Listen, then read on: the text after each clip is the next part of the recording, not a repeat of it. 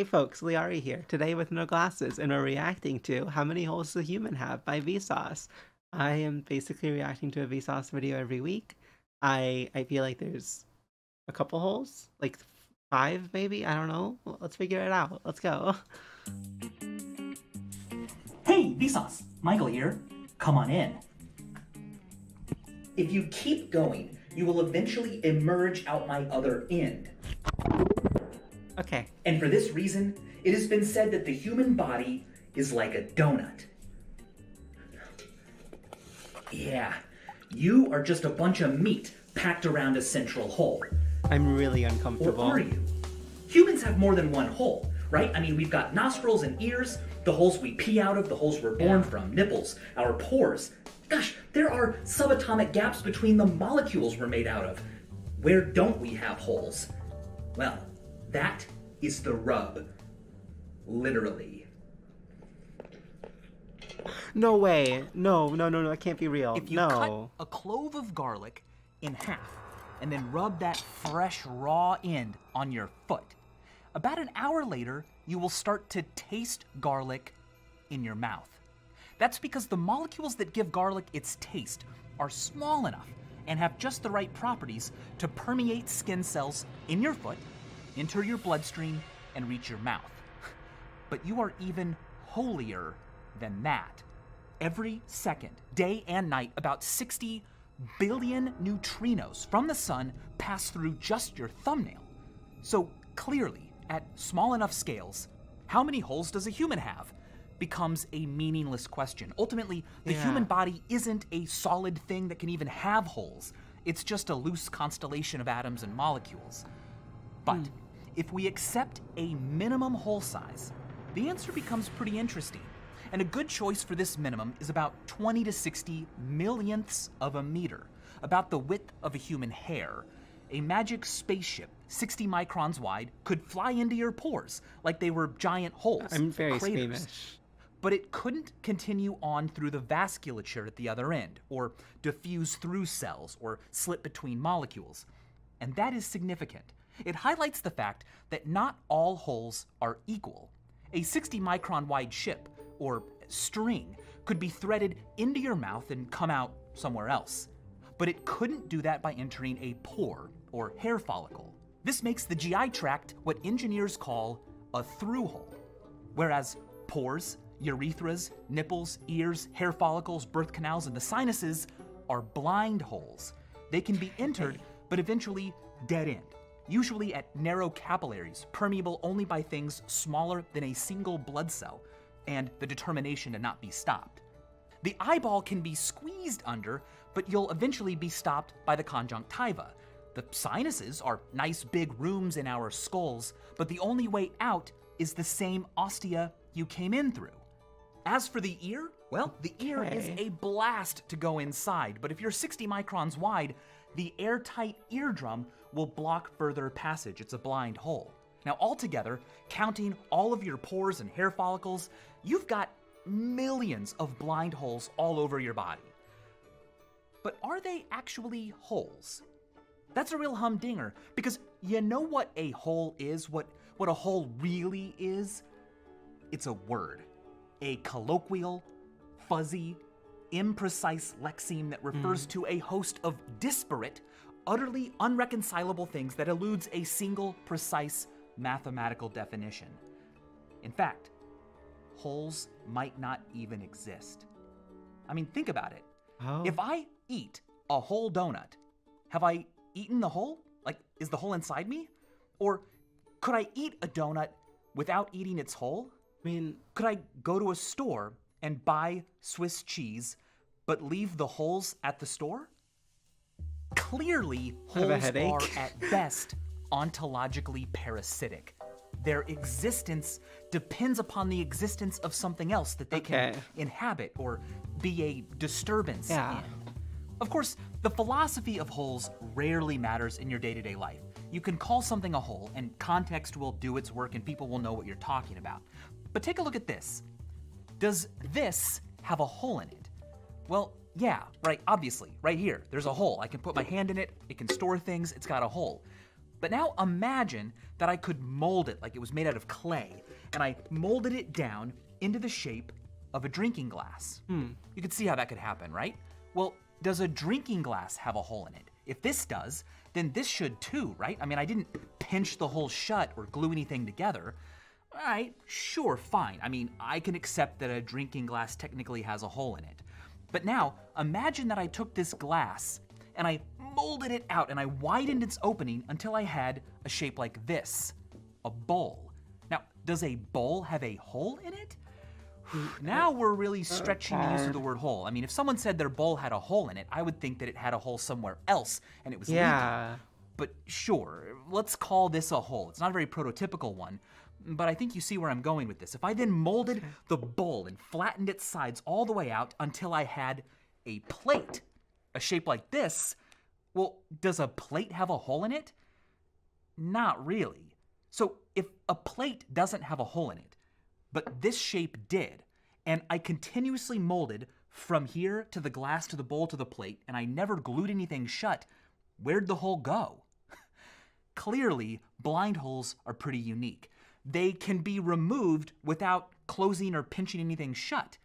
Compare that to the through hole of a donut. There is no way to remove a donut's through hole or add a new through hole without gluing stuff together, squishing things together that used to not be together, or ripping pieces apart, poking a hole through and breaking it.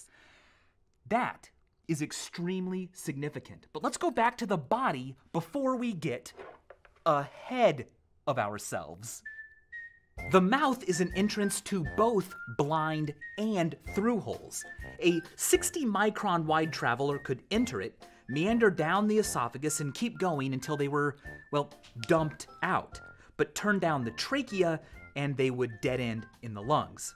Now, the area of the throat behind the mouth is called the pharynx. It's a pretty chill place, except not really. It's actually quite warm. It plays a role in warming and moistening and filtering the air that we breathe before it enters the lungs, including the air we inhale through our nostrils. Now, each nostril leads into a separate nasal vestibule. That's the tunnel that you can explore when you pick your nose. Eventually, those tunnels meet, and sniffed air enters the nasal cavity, a hollow, air-filled room in your face. Protruding from the walls of the nasal cavity are mucousy fins called the nasal conchae, or turbinates, that warm and moisten the air that passes around them. From there, the air flows via the pharynx down the trachea. So, your nostrils and your mouth are connected. A string could go into your mouth or nose and come out your butt. The nasal cavity is quite the hub. I mean, your ear holes would almost lead into it, but the eardrum blocks the way. If it didn't, there would be clear passage from the outside into the middle ear and then down the eustachian tube into the nasal cavity via an opening about here. The eustachian tube controls air pressure in the middle ear behind the eardrum and is normally collapsed shut.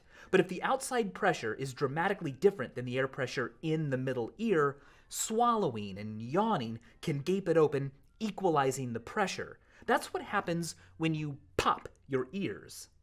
It's cool, but it's not a through hole, and that's what we're looking for. And as it turns out, there are four more orifices that lead from the outside into this place, your nasal cavity. And they are the lacrimal puncta. There is one near each of your eyelids. They're tiny openings, about 1/3 of a millimeter wide, into which tears, the fluid constantly moistening and protecting your eyeball, drain. Once inside the lacrimal puncta, tears flow through nasolacrimal ducts, tear ducts, into your nasal cavity. Which is why when you're making a lot of tear fluid, you can get kind of sniffly and have to blow your nose. That's not snot, that's mainly tears. The point is, a 60-micron wide string could be pushed into any of your 4 lacrimal puncta, threaded through your tear ducts into your nasal cavity, into the pharynx, and then pushed all the way out your butt. Pretty cool. That gives us 8 external openings that don't dead end. But how many through holes is that? I mean, how many holes does a straw have? This clearly has 2 holes, but how many does this have? Is it one hole that forks? Is it two that combine? One hole that maybe forks. It's three. Well, what about this? How many holes does this thing Okay, have? focusing. Or this? Topology can help us answer every single one of those questions. Here, I have two essentially identical pieces of material.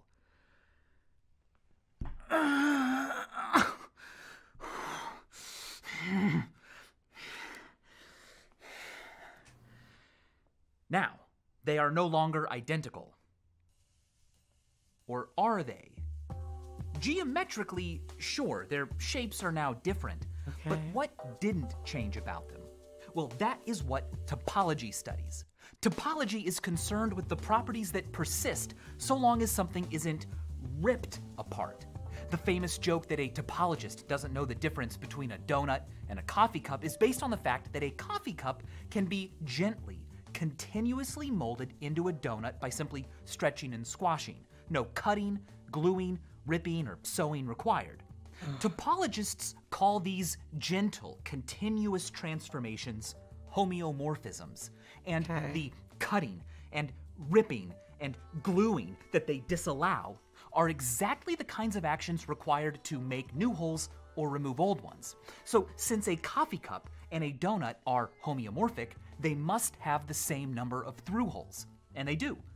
One. Yeah. We can now more precisely describe the difference we saw earlier between blind holes and through holes and understand why we are separately counting them. Now, blind holes can be erased through a homeomorphism. As such, topologists don't even really consider them. They're just geometric disturbances. Topological holes, on the other hand, cannot be massaged away. And unlike a blind hole, where what qualifies and what doesn't is a matter of opinion, the number of through holes a surface like your body in 3 dimensions has can be clearly defined. If we are having a hard time counting through holes, all we need to do is find something with an easy-to-count arrangement of through holes that it is homeomorphic with. But first, let's play around with some topological puzzles. Here is a 2-holed donut with an infinitely long, unbreakable, unmovable rod through one of its holes. Without cutting or separating any part of the shape, can you figure out how to manipulate it such that the rod goes through both holes? Pause the video if you want to think about it. Oh, okay, you go from this to this with no cutting or breaking. No. Right? If it's infinitely big, and you no? Like, I feel like the answer is yes, because it's the video, but like, I can't get how. Okay, I suck at the sciencey stuff. Remember this shape? It looks like it might have 3 holes, right? It's got a hole there, a second hole there, and a third hole here. But if I flatten it, you can see that it only has 2 holes. It has one there and one there. If the rod is threaded through the shape such that one wire is in front, and I choose one of the other wires to be the middle of the donut, for example, this one, then the rod passes through just one of the 2 holes. But if I choose the wire in the front to be the middle of the donut, well then, the rod is seen to be passing through 2 holes. Oh. Likewise, if you continuously deform our original 2-hole donut into the 3-tubed thing and pick this tube to be the new middle, ta-da, the rod is now going through 2 holes. I get it. No cutting or gluing required. One more puzzle. Without cutting or breaking, can you unlock this shape's intertwined loops? Well, yeah. Pause if you want to figure it out yourself. Okay, so like you would like no? Wait, oh god. Okay. 3D puzzles and shit, like when I was in like elementary school and I had to like unfold the like cube into like the square or whatever, you know, like when you're like converting the 3D shape to a 2D shape, I could not do that. I'm really bad at this type of stuff. Here's a solution. Simply inflate the bulb of the shape until you can skate a leg of each loop around until they're untangled and ta-da, freedom. All right, let's define homeomorphism a little better. We said it was a rubber sheet or clay-like molding procedure with no cutting or breaking. I can do like gluing. history, And that's a good introduction. English. But honestly, you can cut all you want during a homeomorphism so long as you glue everything back together the way it was in the end. More precisely, a homeomorphism is a bijective and bicontinuous function. It's a function because it is a list of ordered pairs, where each point starts is paired with where it goes. Okay. Requiring that it be a bijection means that it must be a special kind of function, where there is a one-to-one correspondence between points in one object and in the other. No two points can map to the same location, and no point can get magically turned into multiple new points. Basically, material cannot be added or subtracted. Bicontinuous means that any cuts made must be later mended perfectly, with points going back amongst the same neighboring points they had before. In a homeomorphism, if parts are scooched over, everything else must flow with the scooch, as if all the points are kind of sticky. There is no smooth sliding along abrupt fissures.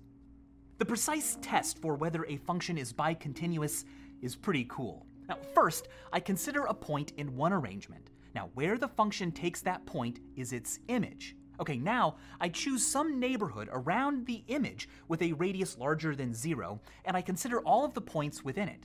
If the function is continuous in this direction, I should be able to find a neighborhood around the pre-image, the input point, that only contains points that map inside the image's neighborhood. In this case, I can.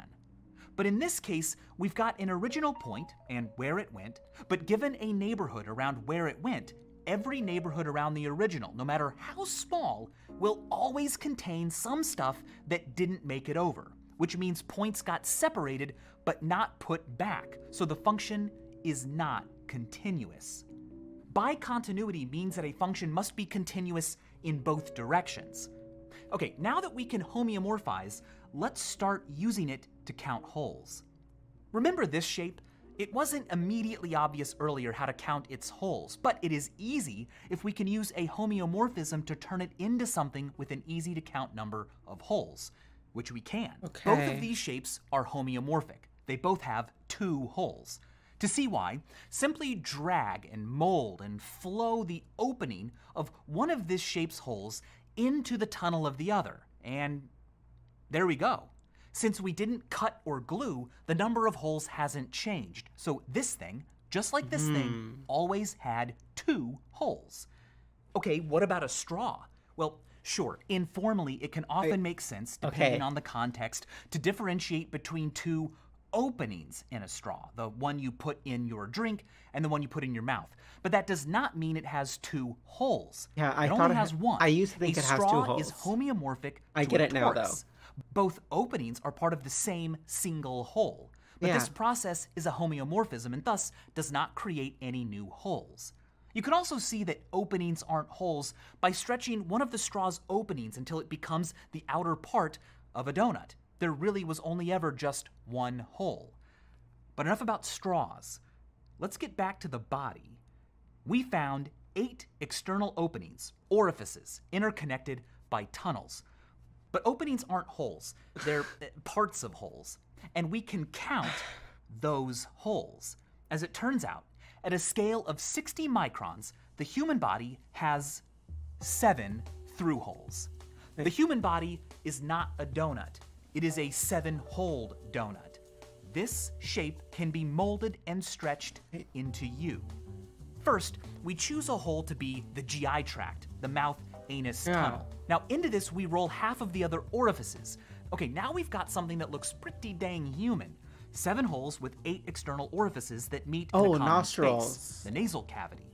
If we squish all the matter in towards the Forgot those tunnels, exist. we'll notice that our 7-holed torus is topologically equivalent to 4 pairs of pants sewn together at the waists. Your body isn't a donut.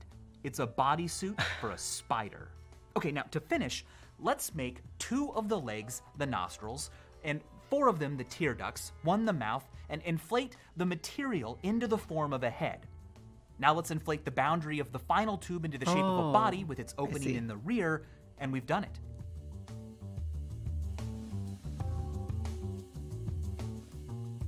The The models human here are body so cool. is a 7-holed donut.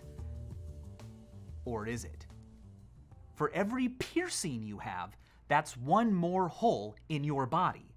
Well, 2 more if the piercing goes through a through hole. Like, I don't know, if you had a thin piercing into your face See? that went through a tear duct and came back out. Or if something like a bullet pierced into your chest, through your esophagus, and came out the other side. That would mathematically count as 2 new holes. And there's more. Some people have supernumerary lacrimal puncta on their eyes. Each additional punctum they have over 4 total adds an additional hole to the standard 7. And remember the sinuses and the ostia connecting them into the nasal cavity? Well, they're just blind holes, depressions, but as many as half of us may have at least 1 accessory ostium, an extra hole connecting a sinus to the nasal cavity. Well, now we're talking about a through hole. You can enter one opening and exit via another. Now, these may not be external orifices, but for every accessia ostia you have, that's another topological hole you need to add to your body's total. The thing is, though, most of us have no idea how many accessory ostia we have, unless you've had serious sinus problems or have had extensive scans of your nasal region that have been studied from multiple angles. So, to answer this video's question, the human body has millions of blind holes, like at least 5 million, and at birth, 7 through holes. It would be better if there was a clear answer that applied to all of us for our entire lives, or if finding out how many you had right now was easier. But you'll have to spelunk in your sinuses to know for sure. All right. And that's beautiful, isn't it? We can rigorously define the properties of holes in all sorts of dimensions, and we can study the temperatures at the bottom of craters on Pluto, but few of us will ever truly know the whole truth of our own bodies. And as always, thanks for watching. Good one. Wow. The pun.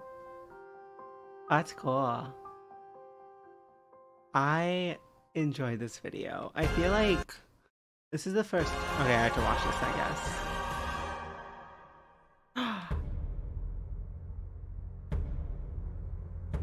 That's cool.